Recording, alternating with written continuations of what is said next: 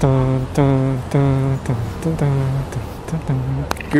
morning everyone, we are back in Marikina where they're dredging and widening the river, and you'll see that so much of the soil has already been removed as part of that. Looks like they're bringing out some equipment here. Is this some kind of laser leveling system?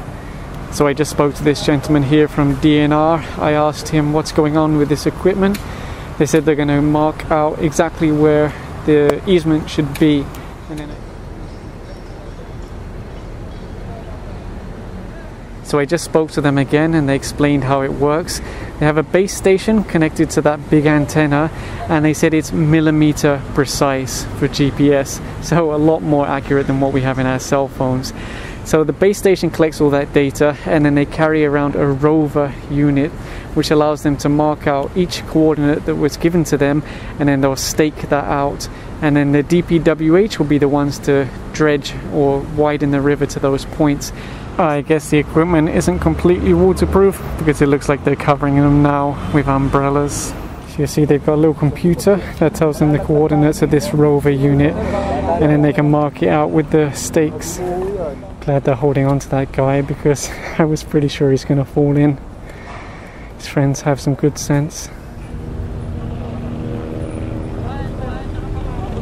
And there you can see the little wooden spike that they've tapped in, and I think they're going to tie some rope to it, some caution tape. And I guess this is probably why we didn't see much digging from the DPWH today, because they're probably waiting for the DNR to mark this out, and then they'll know exactly up to which point they can dig. And something I've just noticed, look at the riverbank over there. It's full of garbage, and it looks like someone dumped it from above into the river. The weird thing is, it's only in front of this property here. If you look further along the riverbank, watch. Green, green, green, green. If you look in the distance there, nice and green, clean. Now this could potentially be a volunteer cleanup area. The only difficulty would be getting access because it looks like private property. And for anyone who's curious, this is how the giant bamboo looks that they planted here. I think they have a lot bigger plans for this, but this is the starting point, because a lot of people said, hey, you need to build something along the riverbanks to help against floods. And I believe bamboo is one of the options that they've chosen. Actually, further along the riverbank, you will find bamboo growing. Over here, you'll see a security guard collecting some soil for his garden.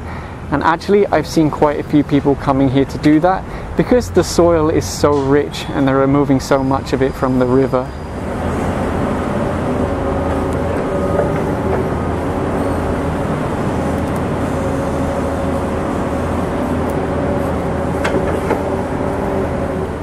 In my last video, people said they shouldn't let bicycles ride through here.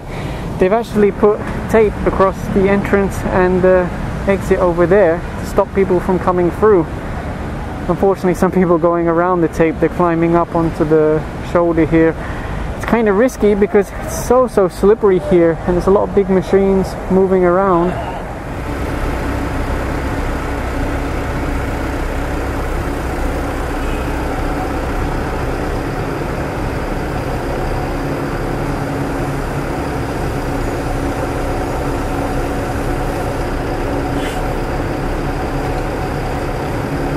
Okay, it looks like it's going to take them a while to finalize all these markings. I've actually been here for 4 hours already, so I think that's enough for today. We can come back another day and see them in action. I just wanted to show you the ongoing dredging, the ongoing widening, and what this project is all about. Of course, it's a lot more than this. There are actions that need to be done upstream, and we can cover those in future videos. But for today, I will say thank you for watching and see you next time.